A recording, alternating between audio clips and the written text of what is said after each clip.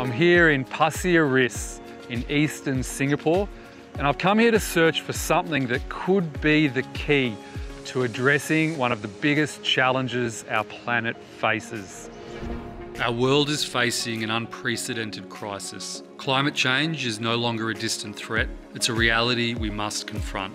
While efforts are underway to combat this global challenge, there's a solution that's often overlooked.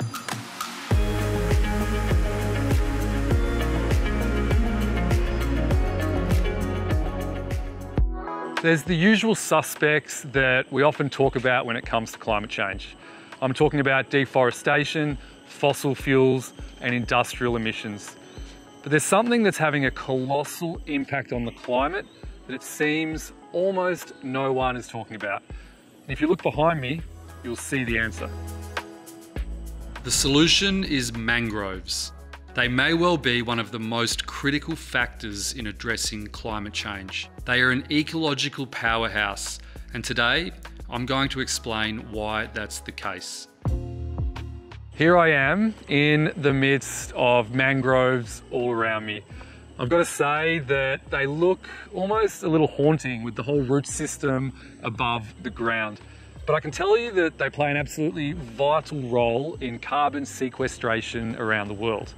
They already capture in 1% of the carbon from the atmosphere, but they capture 14% of all of the carbon captured by oceans around the world. It ends up coming to 24 million metric tons of carbon that is put back into the soil underground. They're an absolutely vital and yet often overlooked tool in the fight against climate change. Unlike typical forests where carbon is stored mostly in the biomass, mangroves lock it away in the soil itself. This underwater vault can hold carbon for centuries, allowing mangroves to store up to 4 times more carbon per hectare than tropical rainforests. This incredible capability makes mangroves a powerful and often overlooked tool in our fight against climate change. The statistics around mangroves are very alarming. Over the last 2 decades, we've lost almost 35% of mangroves worldwide. And over the next 25 years, it looks like we're going to lose 20% more. The thing is that the loss is far more accelerated in countries like Bangladesh, Indonesia, and Brazil. This is a huge tragedy because mangroves play such an important role in carbon capture. They capture up to 4 times more carbon than conventional rainforests.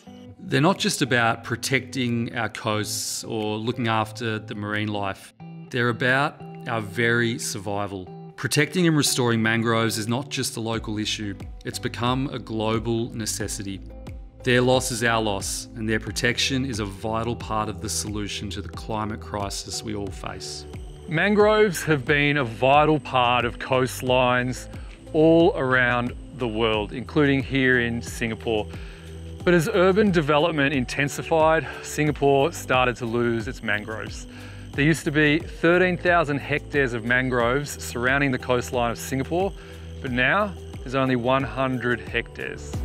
The story of Singapore's mangroves is a microcosm of a global phenomenon. Here, only 4% of the original mangrove forest still exists, but this local loss is representative of what is happening around the world. With the destruction of mangroves, numerous species lose their homes, and our fight against climate change loses an invaluable ally. This dramatic decline marks not just the loss of unique ecosystems, but upsets the delicate ecological balance we depend on. Coasts are far more vulnerable to erosion and extreme weather events. Natural fortresses once holding the line are in retreat. The implications stretch from our coasts to distant oceans, affecting the Earth's carbon cycle to biodiversity worldwide. We're still uncovering the exact consequences, but what's clear is that the potential outcomes are significant and possibly catastrophic.